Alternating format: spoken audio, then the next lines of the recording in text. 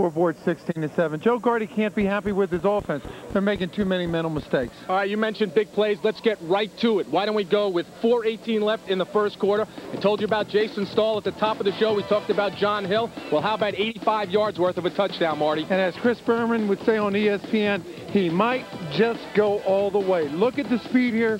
He reads his blockers, goes all the way for an 85-yard touchdown. One big play for Butler. Extra point was good, 7-0 in favor of the Bulldogs. Now, 12:54, early second quarter. Hofstra gets right back in this one. George Beisel finds Robert Grogan from 6 yards out. We're tied at 7. Well, it's the same play. The first time George Beisel doesn't take the 5-step drop. This time Grogan finds the end zone, gets wide open for the touchdown. George Beisel, Marty, gets in trouble here. He was called for an intentional ground, and he was also called for the safety, 9-7. But, Carl, this play was actually set up on the first two offensive plays that Hofstra ran that series. Two running plays when they were already backed up. They had the momentum. They let it slip away. 23 seconds left in the first half. Stahl finds Travis Dixon. Hofstra got caught coming on the blitz. Right, play action. Here comes Joey Driver on the blitz. Dixon wide open for a touchdown. 3 big plays to 1. And you mentioned the big plays, you mentioned the mental mistakes. How does the team overcome that? Well, I think like Joe Gardy said, to be honest with you, they missed that spring practice. They need to get out there and work with these young players, develop them. I think there was a little jitters in the first half. Joe has got to make them realize, guys, we're still in this game. We helped them score. Let's go out, take control, and let's play a better second half. All right, back with more from Hofstra Stadium, Hempstead, New York, right after this.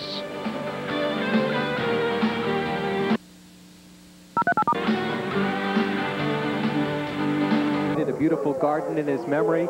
His mother and father are here along with his sister. It was quite a moving ceremony. And just a great tribute to a young individual that had a tragedy that took his life, and what Joe Gardy and the university did to remember him is just a class act.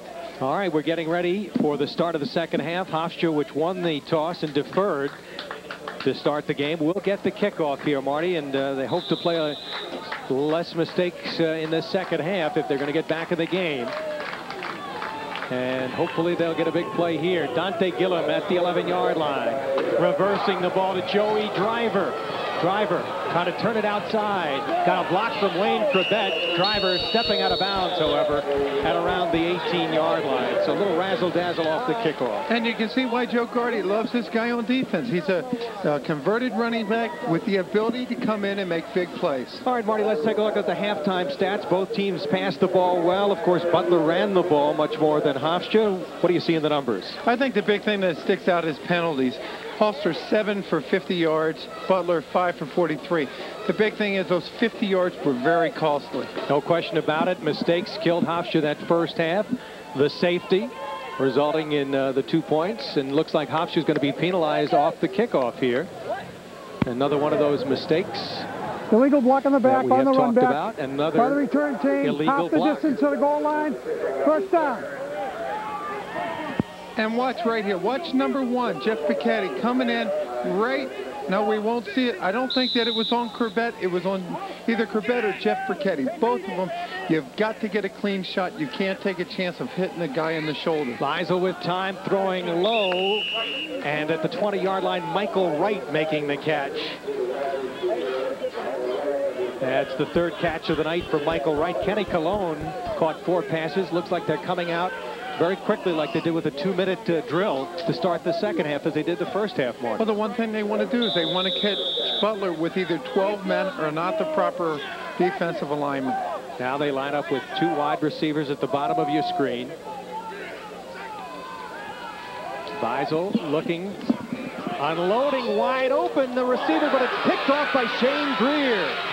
Greer still with the ball, still on his feet, inside the 25, the 20, and down to around the 12-yard line by Robert Grogan. And 2 things happened right there. George Beisel had an open receiver. The ball's a little bit underthrown, but Greer, excellent position, catches the ball, and now puts Butler in a golden opportunity to jump out. They're right inside the 15-yard line. Rafael Morales, the intended receiver. Well, here it all starts. He's got his receivers running out. George Beisel's out there. He's got a receiver. The ball's a little bit underthrown. There's Greer. He takes it. And watch what he does after he catches the ball, Barry. He keeps the hit, keeps the balance, takes it back inside the 15. First interception thrown by Beisel. He was 13 for 21 before that. On first down, they try the right side of the line. Johnson stopped after a short gain. Hervé Damas on the tackle. Well, if there's one guy that's not going to quit, that's number 56. Hervé Damas will hit you all game. Pre-game warm-ups, post-game warm-ups. This guy wants to win. Now Steve Ewell checks in the lineup at the fullback spot. He'll work with Richie Johnson, 38, as the tailback. Voss and Hill line up flankers wide to the left. And a inside handoff to the fullback. And Ewell cracks inside the 10-yard line to around the 9, stopped by Fritzy Avon, the senior from St. Francis Prep out of Cambria Heights, setting up a third down play. Vinny Paisano also helping out on the play. And Vinny Paisano is doing an excellent job. That 6 foot, 300 pounds. He's really clogging up the middle. They're going to have to run the ball outside the tackle. 3rd and 7, let's call it. 3rd and 6.5. There's the man of the hour. Right, but being obscured by big number 90. There is Shane Greer. Stahl throwing to the fullback, and good work by the defense, stopping it around the 7-yard line. Getting over quickly, Dante Gillum and Peter Shivey. Steve Ewell coming out of the backfield caught that short pass. And when you talk to Greg Gigantino, the defense coordinator, he was afraid when Jason Stahl got outside of the pocket. Right there, the mobility to find the receiver, leaves them in the 4th and 1 situation. They're bringing in their place kicker. Well, you saw Kelly shank one earlier in a field goal attempt in the first half. And they will try this one from about the 12-yard line. It'll be a 22-yard kick. Remember, the hash marks have been moved in. This is a better angle right now. Kelly's kick is up, and the kick is good. So Kelly kicks a 22-yard field goal, and Butler takes advantage of the mistake early and puts 3 points on the board to up their lead, now to 19-7. Well, now Butler can be a little bit more conservative. They have a 12-point lead. Hofstra's got to come out. They've got to get that offense going. They've got to get some points on the board. It's homecoming. If you look at the statistics, they've won their last 13 home openers. They want to keep that tradition going. Look for Joe Gardy to remain calm. George Beisel, go out there, take control. There's plenty of time left. Now, Marty, if you recall, Dayton snapped a 24-game home regular season winning streak back here in the last home game in 1992. Hopch has been nearly invincible here at home since 1980. 61-6 in regular season play. But season openers, they're 13 and 17 out of their last 18. That's great tradition here. Well, Butler plays tough football. They'll play in a conference this year with Dayton, Valparaiso, San Diego, Drake. Their non-scholarship program, and as we mentioned earlier, many of the Division III and II teams who play Division I basketball all forced this year to move up to 1AA. Some playing with some scholarships, some with not, but pretty good football nevertheless. Bacchetti and Gillum will be back to receive the kick. White booming this one down, and Gillum will fumble it, pick it up. He's to the 15-20 and upended as he crossed the 20 to around the 24-yard line. And as he was brought down on the play by Steve Ewell, the fullback, Dante Gillum gives Hofstra 1st and 10. And it didn't take long. 3 plays, 13 yards, under a minute. After the turnover by Hofstra on the interception. And the Flying Dutchman, George Beisel, trying to get the run and shoot to fire some bullets here. Looking, has time, dumping it out. Michael Wright sheds 1 tackler, and he'll pick up about 6 yards as he gets to the 31-yard line. Pickup of maybe 7. Setting up a 2nd down play. Dave Kathman, we haven't mentioned his name too much tonight, but he and Matt Kistler, both linebackers, on the play. Bacchetti is the superback right now. Grogan lining up wide to the right. He has 4 catches in the game. Good first half for Grogan and Cologne. Grogan with the only touchdown. 3 wide receivers to the right. Beisel looking that way. Now throwing up the middle, complete to Morales for the 1st down across the 35. At the 36-yard line, Shane Greer, who had that big interception earlier, on the tackle. Pressure put on by Dan Banjo. And that's the one thing George Beisel has to do right now. Be patient. take what the Bulldogs defense gives you. Don't go for the big one. Don't make a mistake. Just dink them here and dink them there, and then look for the big one. When it's there, take it. Defense has switched to a 4-4-3 right now. Beisel looking, overthrows the intended receiver. Grogan catches it. He was looking initially for number 89, who was wide open, Rafael Morales, but a heady play by Grogan, who came up with the football. And we talk about concentration right there. Grogan's out there. He's in the right position. Morales meets it. Grogan takes advantage of the tip. Grogan with the receptions now, 34 yards, including the touchdown, and picks up a big first down. Hofstra's crossed over midfield here. Owen Gardner, the center, along with Joe Yanis and Tom McCann, the guards, Steve Shamella and Dave Fiore, the tackles. Beisel with protection.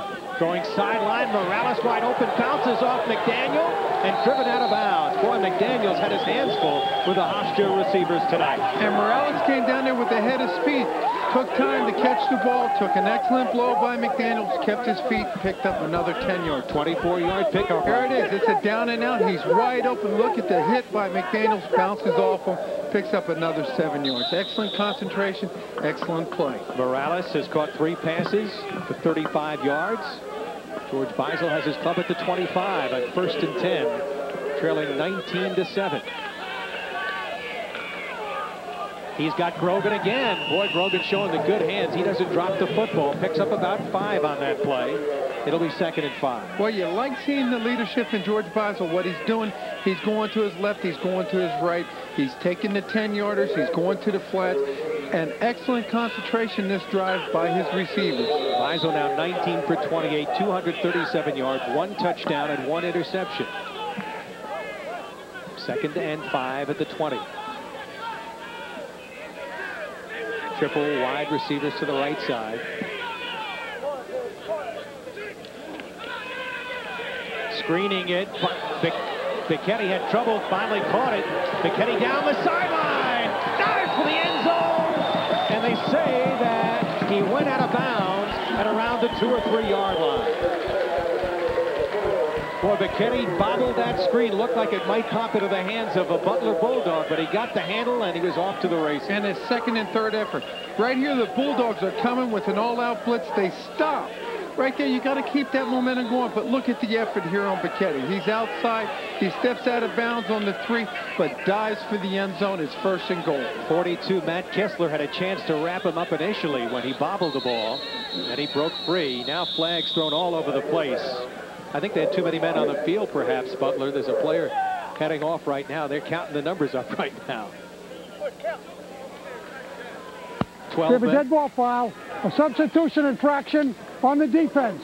Half the distance to the goal. 1st down. Well, that Hofstra will take. And take it kindly right here as the ball moved half the distance, maybe to the 1.5 yard line, Marty. Now let's see if they go to that jumbo offense that they have talked about, where they'll put in some of the defensive players here. Right now they're not. Well, they've worked on that during practice. George Beisel with just a single back. Bicchetti. Beisel looking to air it out. Throwing incomplete as he threw into the end zone. Shane Greer on the coverage, and Morales was the intended receiver. So they'll go 2nd and goal from about the 1.5 yard line. And again, throwing the football here. And right here, we have a 2nd and 1, 2nd and 1.5. You've got a back there with Jeff Bicchetti's ability, his 2nd and 3rd effort. I'd give it to him and try to have him punch it over once or twice. Hofstra trailing 19-7. They try Bicchetti, but he is wrapped up in the backfield as number 44 got a piece of him and wouldn't let him go. Brian Sanders, the 6'1", 240-pound senior. Well, you can give the ball to Jeff Bicchetti, and he can get those 1 and 2 yard gains, but you have to have the proper protection. Watch Sanders come right inside the offensive lineman. Just an easy slant. Nobody picks him up. Throws him for a 1 yard loss. So it's 3rd and goal from about the 2.5 yard line. Michael Wright goes in motion. Looking that way, throwing, and it is going to be intercepted at the 2 yard line. Chapman with the interception. And down as he got to the 28-yard line. So the All-American linebacker, Dave Kathman, picking the ball up and racing it backfield. And I want you to watch his whole play, the determination by Kathman. What he does to George Beisel at the end of the play. George Beisel makes a poor decision right here. Kathman in the right place. Watch, Kathman goes up. George is going to pump. He throws it. Kathman catches. But watch the entire play, Barry. This is why this guy is an All-American. Watch him run and watch George Beisel with the stiff arm right there. You've got to love that type of determination. No question about it. Stahl back to throw, looking deep, trying to burn him. Ty Sunday goes up and knocks the pass down. Intended for Eric Voss, and Ty Sunday, the good-looking sophomore from Tampa, Florida, made a fine defensive play. Well, the one thing Ty Sunday did was he didn't let the receiver get behind him. He played the ball. He went up, knocked it down. As we look at the interception again, look at George Beisel. He's got plenty of time. He doesn't even see Kathman there, but look at the catch, the determination, brings it out, and this is what I like. You don't get very many opportunities to hit the quarterback and get away with it. When you get it, take advantage of it. Now the clock stopped, the official stopping the clock. Let's go to Carl Reuter on the field. Barry, remember the top of the telecast when we talked about discipline on how Butler will not beat themselves? Well, part of that discipline comes right here from the Bulldog sidelines, whether it be the offensive unit or defensive unit. When they come off the field and they talk to Coach Ken LaRose, the issues are addressed. At the end of that conversation, the players look at the coach and they answer him and they say, yes, sir. That is discipline. They do not beat themselves, the Butler Bulldogs. Well, we have seen that tonight, and one of the reasons why they are rated among the 1AA non-scholarship teams as a team that's going to be right up among the best in the country. And there's one reason why, the 210. But he was an all-conference defensive end. They moved him to linebacker last year, led the team in tackling. As we take a look at the Hofstra schedule, next week they'll play at Rhode Island. And then, of course, we'll rejoin them on the telecast schedule here on Sports Channel, taking on Lehigh. Lehigh played this afternoon, and they were soundly beaten by an excellent Delaware team. And we'll have the other games coming your way. Illinois State, as they come back home, will be here on the 25th. And a very extensive Hofstra schedule coming your way. And all of the games except for next week's game right here on Sports Channel. 2nd and 10 from the 27. Stahl looking for Voss, and pass interference will be called on Scheibe, I believe. No, check that. It'll be on another Hofstra defender, and it's on the rookie Brown, Alvon Brown, the freshman, number 37. Trying to wrap up the tough receiver Eric Voss. Voss has caught only one pass today. Pass interference on the defense. Spot foul. First down. One of the rule changes, Marty, who haven't seen it called today, is an offensive pass interference. You've lost a down before in college football. This year, you don't lose a down. You lose, of course, the yardage on the play. I think that's an issue that everyone wanted to address. Right there, you see Vaughn. You see what Joe Gordy is trying to do. If these players make an aggressive mistake, he's still going to take them out, let them think about it. Fine catch by Voss, has the first down. As you saw, his leaping ability. Outfought the Hofstra defender for the ball and picked up the first down. That was a question that Joe kept saying. Point of attack, can our little cornerbacks at 5'8", 5'9", the Scheibes and Shanahans go up against taller defenders and stop them? However, there is a penalty on the play, and it appears to be against the Bulldogs. That'll bring the play back. Marty, you've seen that in football. Can a smaller, tougher cornerback battle against the really outstanding receivers? Is it too much to give up in terms of size and talent? Right now, you take a guy like James Hasty for the New York Jets. Very aggressive, undersized. Holding on the offense. 10 yards, spot of the foul, repeat first down. But probably one of the most feared cornerbacks in the NFL. Well respected. I think if you're mentally into the game and you're aggressive, you can always make up for the lack of size. You have to have the heart to go out there and compete. Well, Shanahan and Scheibe, no question, to have the heart. And Hofstra hopes that they will get better as the season wears on. Right now, Ty Sunday in is a nickel situation. First and long yardage, another flag as we're being hit by those yellow hankies here in the third quarter. stopping play with 8:33 to go. And referee Arthur Bellows, busy man right now. Hervé Damas is over there. Dead ball foul. False start on the offense. Repeat first down. Now, first game problems for Butler here as well. As we mentioned, a team that doesn't generally beat themselves. They haven't let these mistakes hurt them yet. And Barry, this is an interesting call. What would you call on 1st and 35? A draw play, maybe. How about that? They've got Hill standing to the near side, wide to the left. Johnson in the end zone. And they will go to Johnson on the draw play. And Johnson will cross the 10 up to the 12-yard line. Stopped by Hervé Damas, but picked up about 8 yards, gave him a little breathing room. And coach agreed with my call over there, Kenny LaRose. Well, the next week, Barry, I think if you continue that, maybe you'll be on headsets with Joe Gardy. Well, we'll get a shot at that maybe later on. That wouldn't be a bad idea. Well, I think what they wanted to do was just get the ball out where they can deal with 2nd and 25, 2nd and 28. They've got 3 downs. Why waste 1 down to pick up the whole 35? Let's take our time. This is a team that doesn't turn the ball over. Didn't turn it over. Only 7 interceptions last year for this quarterback. They'll stay on the ground, and Hofstra will get the ball. And it's a very short pickup there for the big fullback, Steve Ewell. Vinny Paisano on the tackle. Well, you talk about big hearts. You look at Vinny Pisano and you look at Mike Gifford. One's 5'11", 290. The other one's 6 feet, 300 pounds. They play with heart, Barry. They're strong, competitive people, and they've been doing an excellent job clogging up the middle. Well, we've got 3rd and 30 from the 10-yard line. What Stahl doesn't want to do is give Hofstra the ball down here. See if he stays on the ground. It takes a short pass. The pitches to Johnson. Johnson runs into a couple of tacklers, crosses the 15 to the 16. Joey Driver coming up for a pop. Young man out of Long Beach. And the punting team coming on right now for the Dayton Flyers. They've had only to punt 3 times. And Ronnie White is average close to 37. There's a look at White. Big boy at around 6'3". Those kick from around the 7-yard line.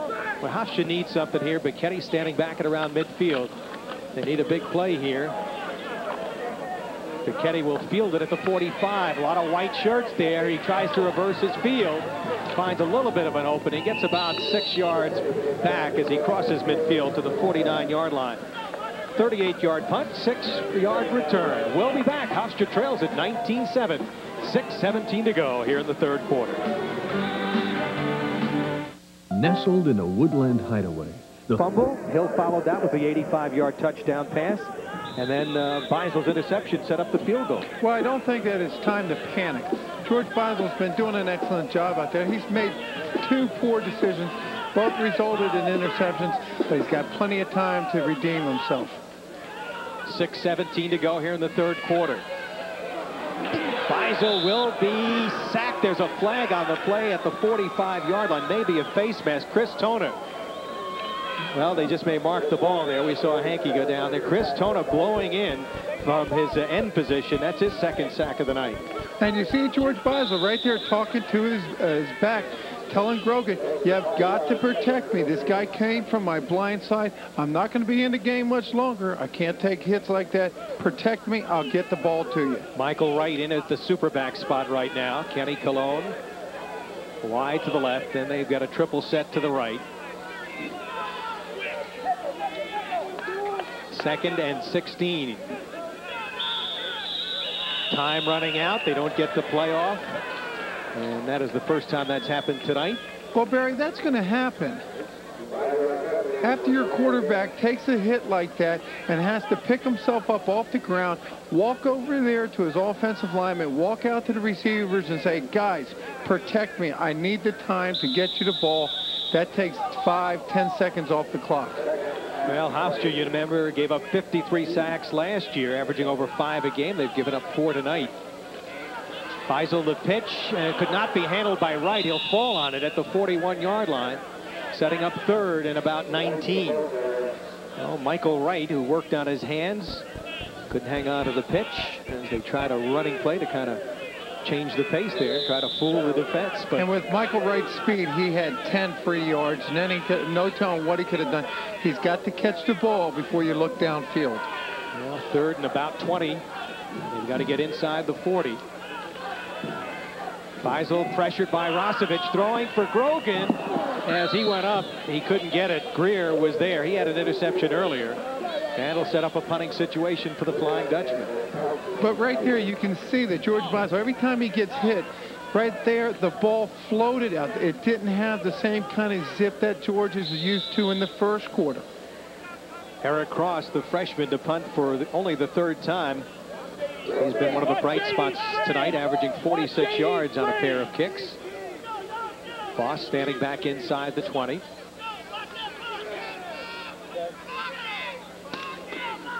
Hofstra trailing 19-7. Good kick. Voss will take it at the 19-yard line and taken down. Excellent coverage by Hofstra once again. Jeff Bicchetti was down there real quick, along with Patrick Clark, number 49. That's one of the things that's improved we've watched tonight, the coverage, the kick coverage by Hofstra, and the kicking unit has been outstanding. Well, the one thing that worried Joe Gardy coming into tonight's game was the performance of the special team. Right there, a 42-yard punt, no net return, excellent field position now. He's got to rely on his defense. The defense has to say, we've got to score. The offense is starting to putter a little bit. Well, you can expect them to keep it on the ground, eat up some time. They go to Johnson, and Johnson stopped as he got to the 20-yard line. It'll be a 2nd and 9 play. Vinny Paisano and Hervé Damas on the play. Clock ticking with 4:20 to go. Johnson has rushed for 75 yards and 20 carries. Last year, they went to the tailback almost exclusively. He was a fullback, blocked for the tailback. Their tailback ran the ball 275 times, 27 carries a game.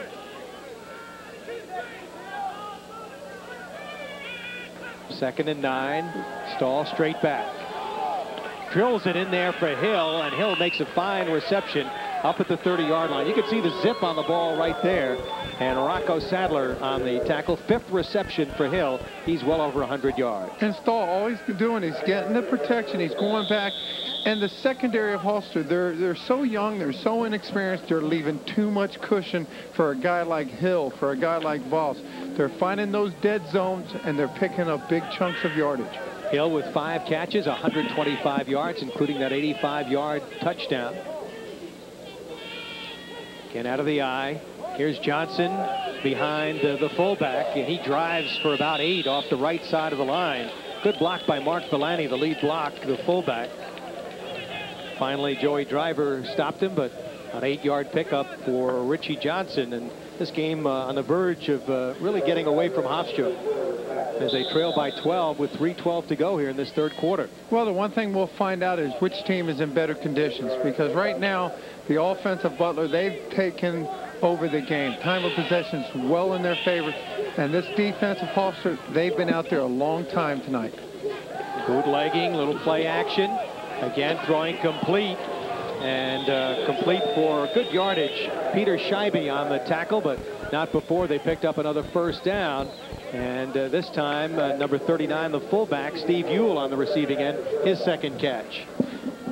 Stahl having a good evening, 14 for 19, 211 yards, 2 touchdowns.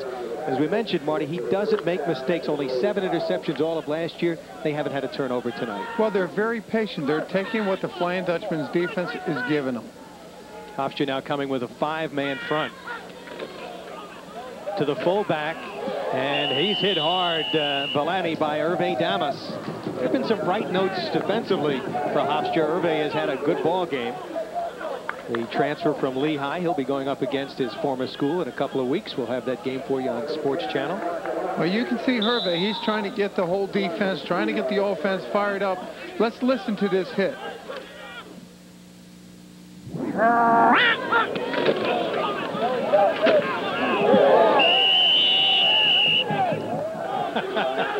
Marty Lyons kind of hit, folks.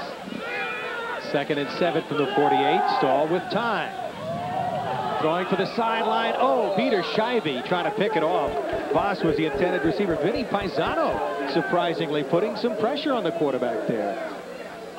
Well, that was the whole key right there. I think that's the 1st or 2nd time tonight that Stahl went back and felt pressure. He had plenty of time, didn't find the receivers. The secondary did an excellent time. And then you've got Vinny Pisano coming in there and throwing all 300 pounds on top of him. 3rd and 7 from the 48-yard line. Voss and Gribbins line up wide to the right.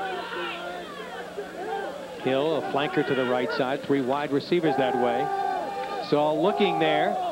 And Hill makes a fine catch, but it'll be shy of the first down at the 48-yard line. Joey Driver out of his linebacker spot on the coverage. Short of the first down, they'll set up a possible punting situation. Joey Driver has been on quite a few plays now. Here's a guy that is a converted running back that won a starting position as an outside linebacker, being everywhere, Barry. Ron White to punt. He's punted 4 times, averaging 37. Buchetti will watch this one go over his head. And will it get into the end zone? No, it took a bounce back. Kathman downing the ball at the 2 or 3 yard line. A 46-yard kick, and Hofstra finds themselves down 97 yards away from pay dirt. And Jeff Buchetti did the right thing. You never field the ball inside the 10 on artificial turf. Just a bad bounce for Joe Gardy and his troops. Right now, he's under 2 minutes left in the 3rd quarter. They've got a long way to go, but a lot of time left. Remember, they're only 12 points down. Yeah, George Beisel's been in there all the way. Michael Wright now in the ball game as the super back. Wayne Crabette is in the ball game with Grogan and Morales. They line up wide to the right as they go with a triple set to the right. Beisel with time. Now throwing upfield, it is going to be complete at the 21-yard line. Fine reception that time by Kenny Cologne, and he has looked awfully good. That's his 5th catch of the night. And George Beisel has thrown to Kenny Cologne 5 times tonight. Kenny Cologne has caught 5 times for well over 100 yards, 108 to be exact. Good numbers, Marty. And with under a minute to go, Hofstra has gotten away from the goal line. They're up at the 30-yard line. Beisel again with time. Throwing, it is knocked down on a flying play by the cornerback Larry Winters, number 22.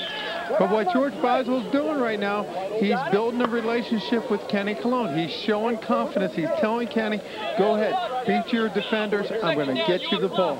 But the one thing George has to remember, he's got 4 other receivers he has to give a look to.